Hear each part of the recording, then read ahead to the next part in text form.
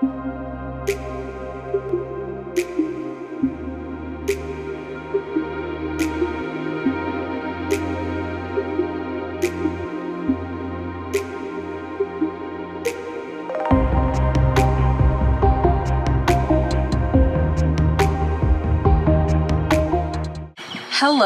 welcome. Thank you so much for coming and joining me today, and really looking forward to doing this workshop.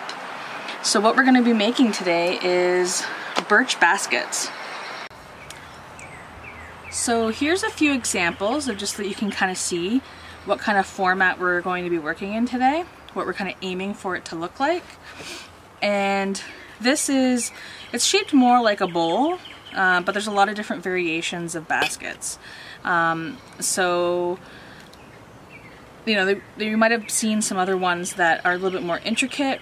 Because this is a entry-level workshop, we're going to be just using this as a basic format, and this is a good foundation that you can build off over time, if this is something that you want to continue to do. You know, after this experience, you'll see how much you can utilize and use the materials and see how they are, and then you can decide if it's something you want to explore further.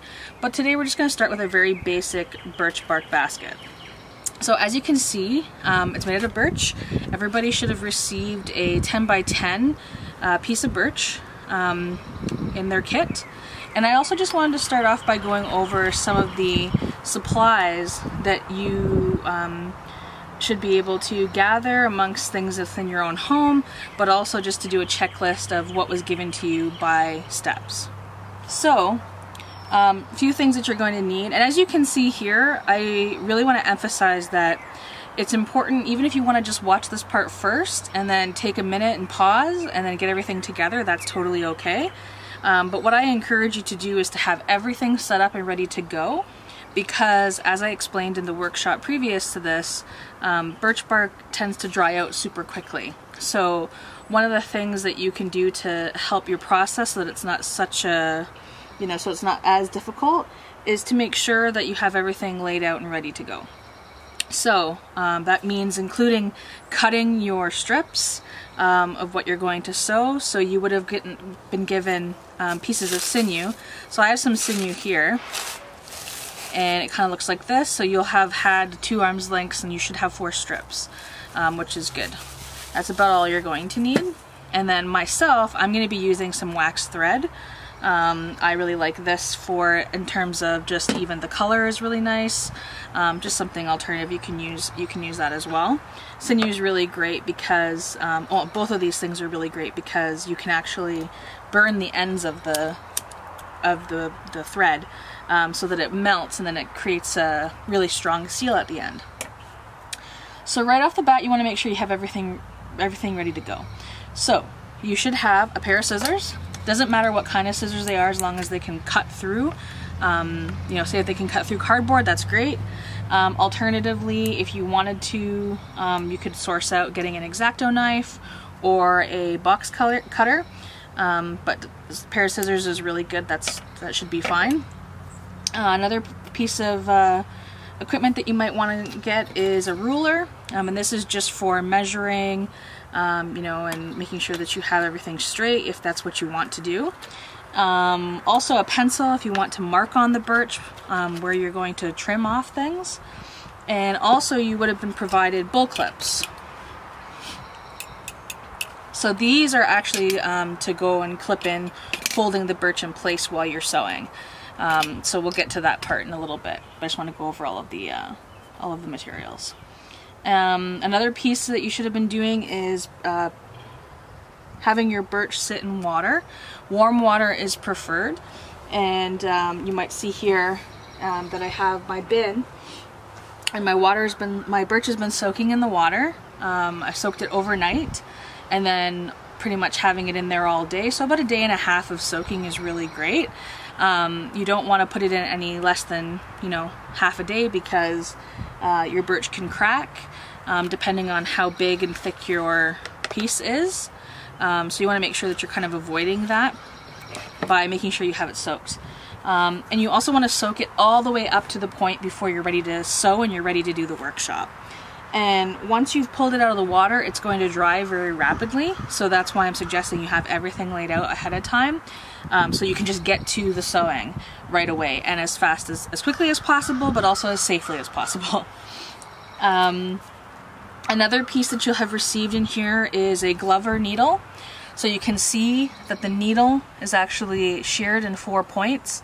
So this needle is extremely sharp. So I just want to caution everybody who's doing this workshop to just be mindful of that. I've actually put one of these through my finger before and it is not fun. So just want to make sure that you're aware that it's a very, very sharp needle, and it has to be in order to be able to penetrate the birch for when you're sewing. So you should have one of those. You should also have a piece of leather that's included in your kit, and this is basically just so that when you're using the needle, because you're going to be pushing through a lot, with it, so this is just to lay on your hand to protect your skin. So when you're pushing with the needle from behind, you're not going to penetrate or, you know, hurt your skin. And it just also allows for a little bit more of a grip. So that's there. You also should have, what else did you have here? Yeah, scissors, and like I said, and then here there's some extra things that you can acquire. You should also have, it's not that it's necessary, it's just that it makes the process a bit easier. So for myself, I have a pair of pliers here to be able to pull the needle, and that makes things a little bit easier, makes it go a bit quicker. I also have an awl. So if you have access to these things, then that's a definite plus, but it's not necessary. But an awl is helpful, say if you get into a knot, so I can show you an area here. So say here, you can see that there is a knot. The wood is kind of, you know, bulbous here. So in order to get through that, sometimes you have to use an awl or something to poke through first so you can run your needle through. As I mentioned before, box cutter is handy if that's something that you have access to. If you also could have access to an X-Acto knife, that helps with cutting the birch really quickly when you're trying to trim it down. But again, it's not necessary. You can do all of that with scissors.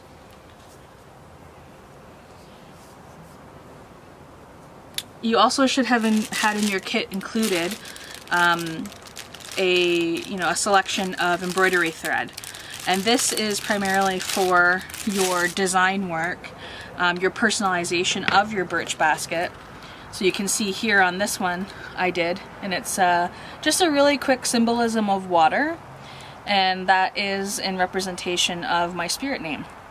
So that's something that I added on my basket, and you know, this is something just to start thinking about when you start the process of how this is going to, you know, transfer to your basket. And you know what, maybe thinking about what it is that you might want to put on here. You might want to only do one section, you might want to just do all of them, or maybe do a design. It's really up to you what you want to do and how ambitious you are. So yeah, that's about all we have for just being prepped, and obviously making sure that you have all of your lines, you know, all of your thread cut prior to. That's just going to help you speed up the process of the sewing, so that, you know, you can make it within the time so that it doesn't dry out and start to crack. It also makes it harder on your hands when it's that way. And I also don't dump out the water when I've had it soaking. I just keep it really close, because if you find that it's drying out too quickly, what you can do is, if you started to sew, you can keep the bull clips on the corners, and you can actually just re-submerge it back into the water, and you know, keep it in there for maybe a half an hour and then come back to it, and then you can see it'll be a little bit more porous, it'll be a little bit more flexible again. So if you absolutely have to do that, then you can keep the water close by, and you can also keep wetting it with your hand, or if you have a spray bottle, you could do that as well, just to keep it moist, because that's really important when we're doing this process.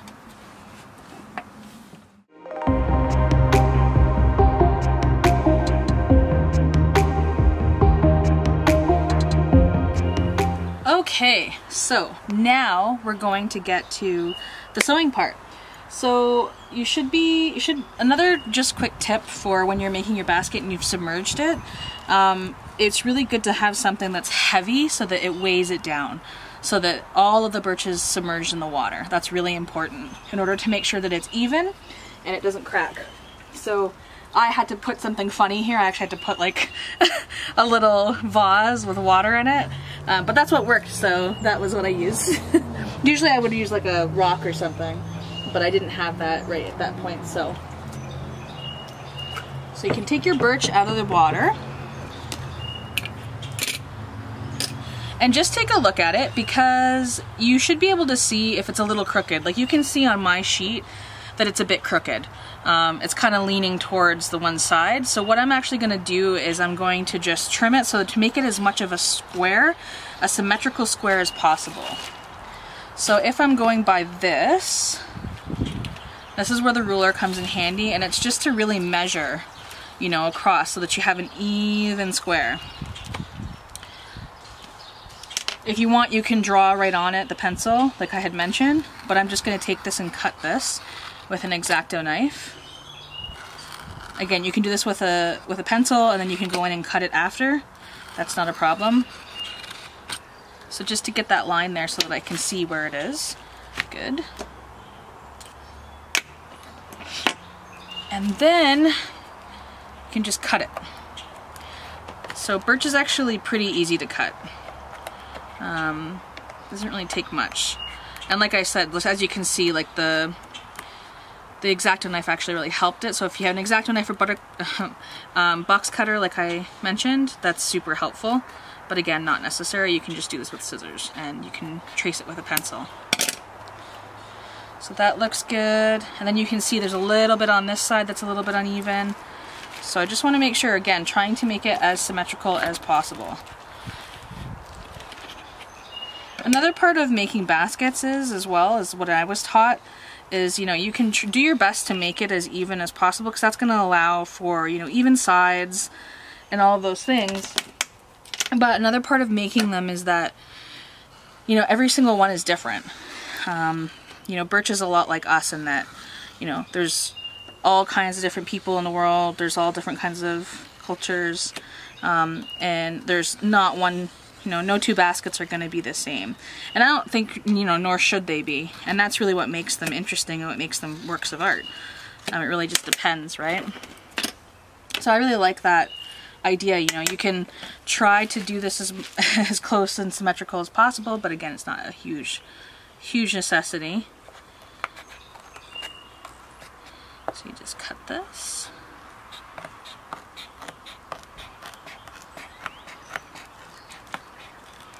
Again, we're aiming for as symmetrical as much as possible of a square.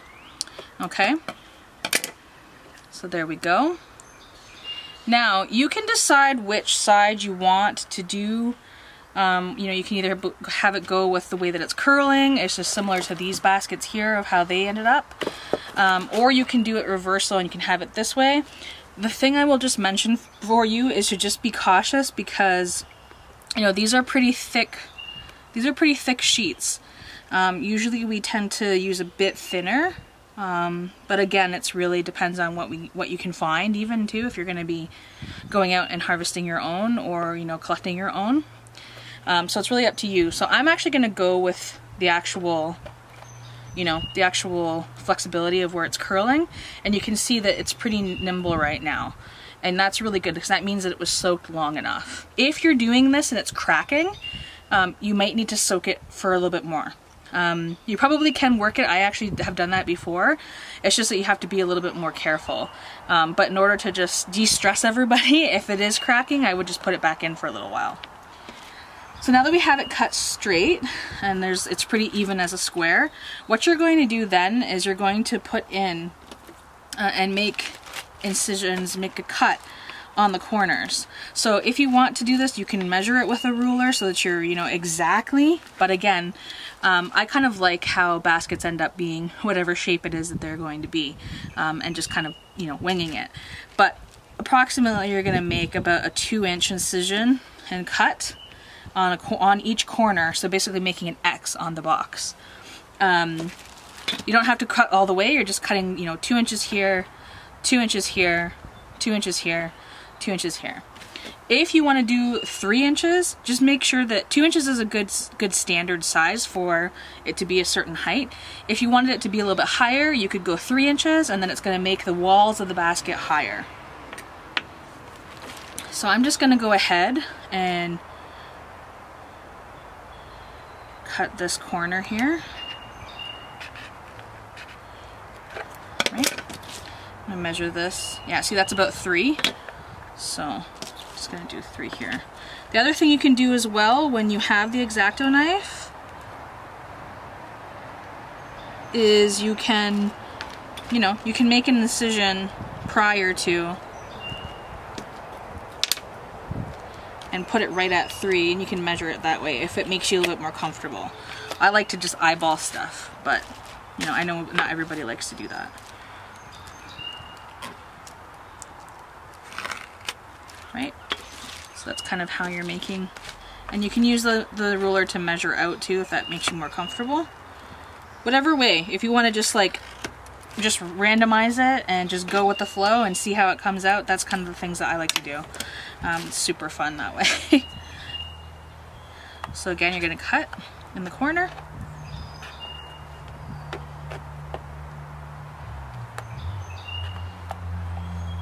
Right, to about so that it matches as much as possible. But again, like I said, I wouldn't worry too much about that, because then you're going to get something really unique. I'll just measure this again, just make sure that this is about 3. A little bit more. There we go. And this one's about 3. Yep. This one's about 3. And this one will be... Okay.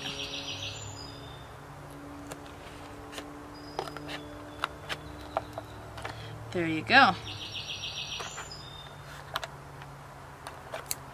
Okay, so now that we've done this piece, we can start to just pull these pieces and just start to form it a bit. Same on this side, same on this side. And what you're going to do, you're going to get your bull clips ready. And basically what you're going to do is you're going to take up one side and then fold it into itself, just like this. Okay? So you can just take one side, whatever side is being the most lenient, just do it like that. That's the easiest way. And again, like I mentioned, if you hear cracking, you need a little bit more time, a little bit more soaking. So you take your bull clip, clip it there, and you can kind of push it together a bit more while it's there, so that you can make a nice little section here. Okay, and you can always adjust them a bit once you get them in place. Okay, and there's one more so you can see what I'm doing here. If you want them to be unified, you can also make sure that they're all kind of, on one particular side. It's really up to you how you want to do that. Okay, clip it in there so you can see. Same thing over here. Right. So you can hear, right? It's cracking a little bit. Just be really careful. Just go slowly. So that one's not really. This one's moving a bit better on this side. Okay. It takes a little bit of maneuvering. But again, reminder, it doesn't have to be perfect. And if anything, it's good if it has a bit of personality. Whoops.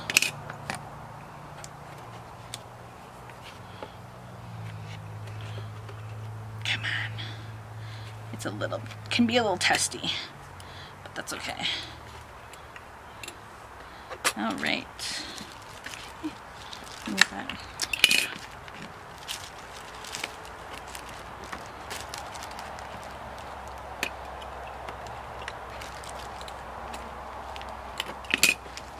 This one's being a little tricky.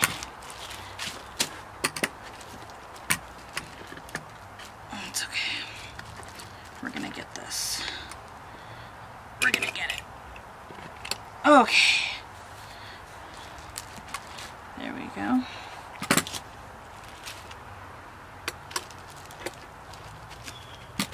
Okay. Then pull this one. Alright. Clip it there. Try to get it as much as over as possible. Okay, so here we go.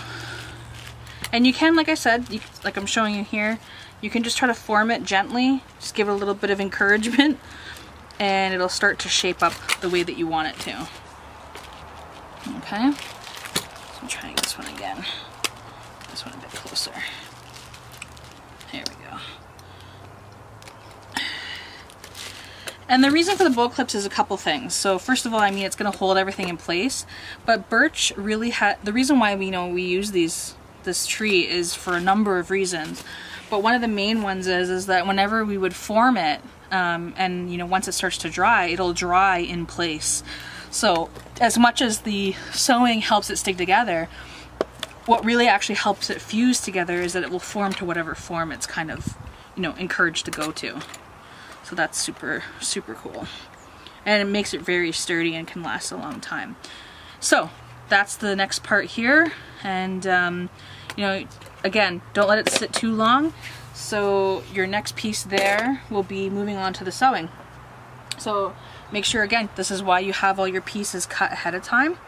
And then you want to thread your needle.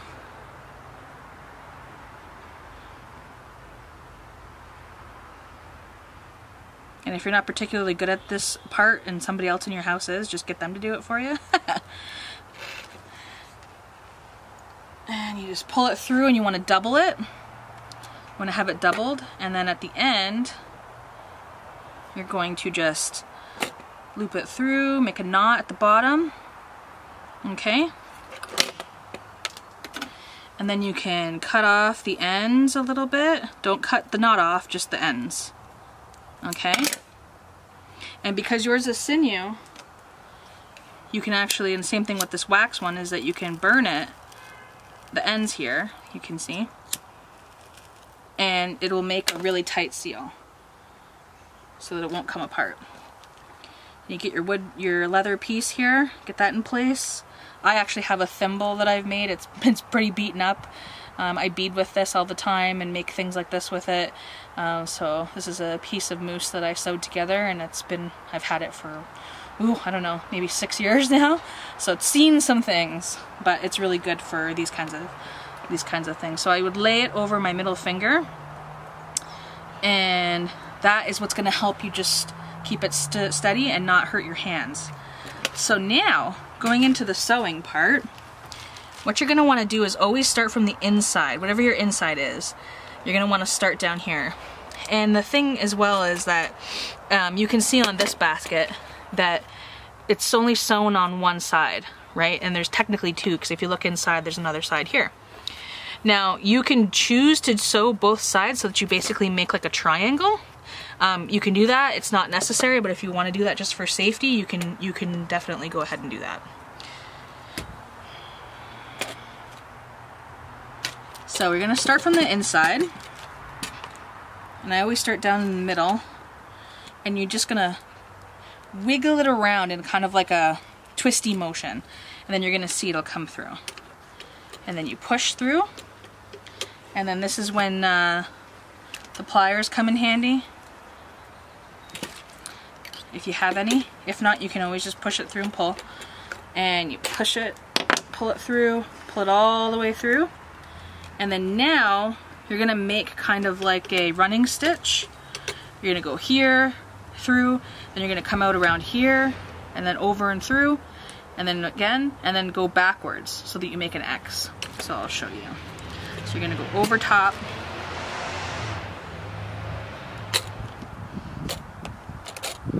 okay,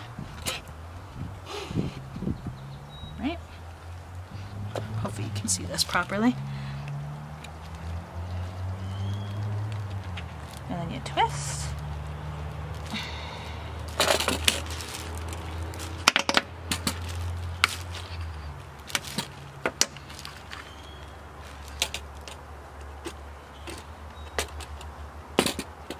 And as I mentioned before, just be super careful, okay? Because this needle is no joke. It really isn't. It's super hard. Super, not hard, but it's super sharp. And that's why it has to be in order to get through this, because it's super hard to get through, right? Some of these. So you're gonna go over here. again, and now you can see where it went, right?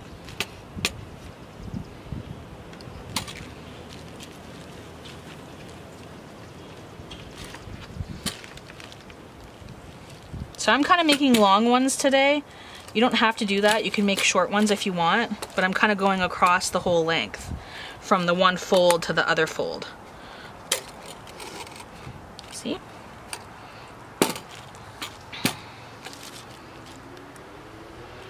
And then now I'm going to go back over like this and make an X.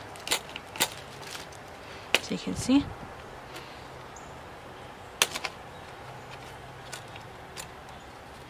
Pull this through so you can see, and then I've made the X. And then I'm going to go back over here, make another one on the inside.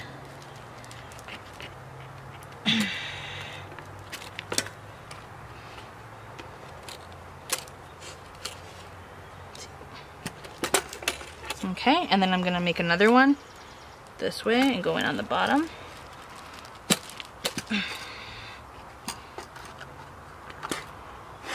Okay, and then when you get to the bottom, what you're going to want to do is you can go through again.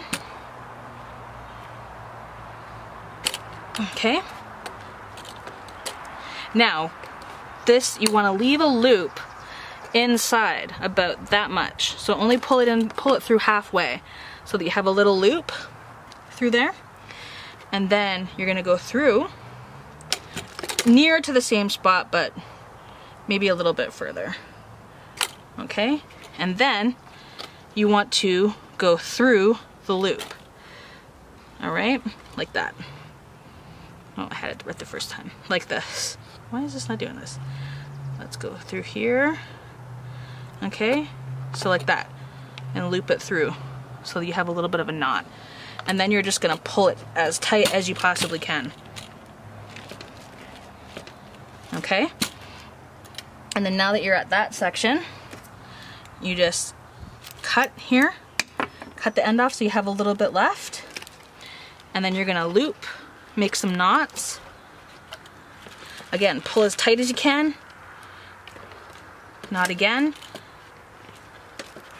as tight as you can, and then you can cut the excess off, and you can burn the end similar to what I did earlier. If not, you can just push it and form it into the little nook there. And there you go. Then you've done one side. And then you continue to do the same thing for the rest of them.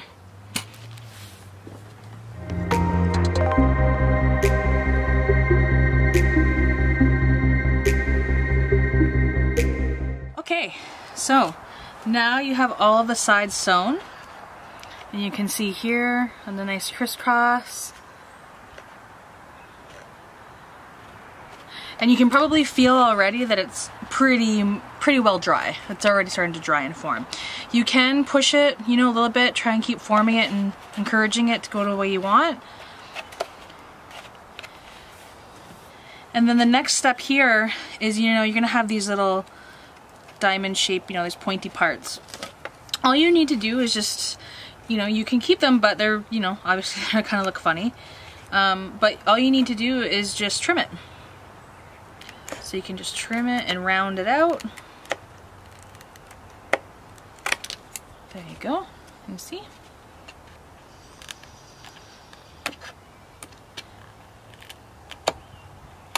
As long as you're not cutting off any of the sewing, it should be fine. Just there. There we go. And then this one here. There. And you have your basket.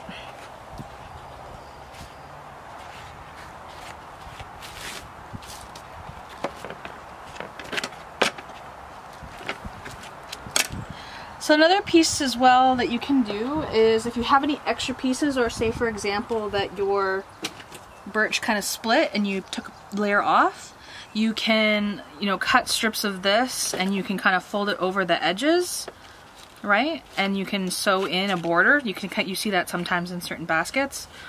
And the other piece as well is if you wanted to add to this later on, you could source your own birch and cut a strip that's long enough, and you can actually attach a handle from this side to this side, you know, so it's like a little tiny basket. But this is good for gathering. I mean, you can gather stuff in here. You know, depending on how tight you sewed, it could be watertight, and it's definitely very beautiful for sure. I mean, all of them again are going to be very different and unique because the patterning is different and unique, and also how you sew them. If you went, you know, this way or you went the other way with the birch on the inside, it's really up to you of how you want to do that.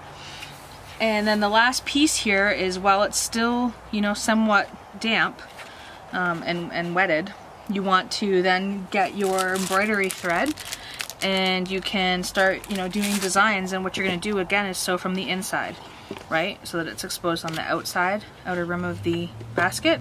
Or if you want to do it the other way, again, it's really depending on how you want. But ultimately, this is how I did one on this side. Again, as you can see on the inside of here, it's just sewn on the inside, very similar to embroidery, how you would do a regular embroidery, and similar to the stitching that you did on the sides. So I really encourage you just to have fun and, you know, just go with however you feel, and feel very accomplished that you're able to do this, because I will admit this is not an easy craft to do. It's not an easy you know, tradition at all. It takes a lot of work, and I even have a blister right now, so I mean, that could potentially happen. But again, just take your time and, you know, just really work with what the birch is kind of telling you and which way it's getting formed, and you're gonna have a really, really amazing piece after. You know, and be able to not only carry the knowledge that was shared earlier with the elder, and then also in my pre-workshop with the symbolism and understanding a bit more about why we use these things and how. Yeah, then this is the end result.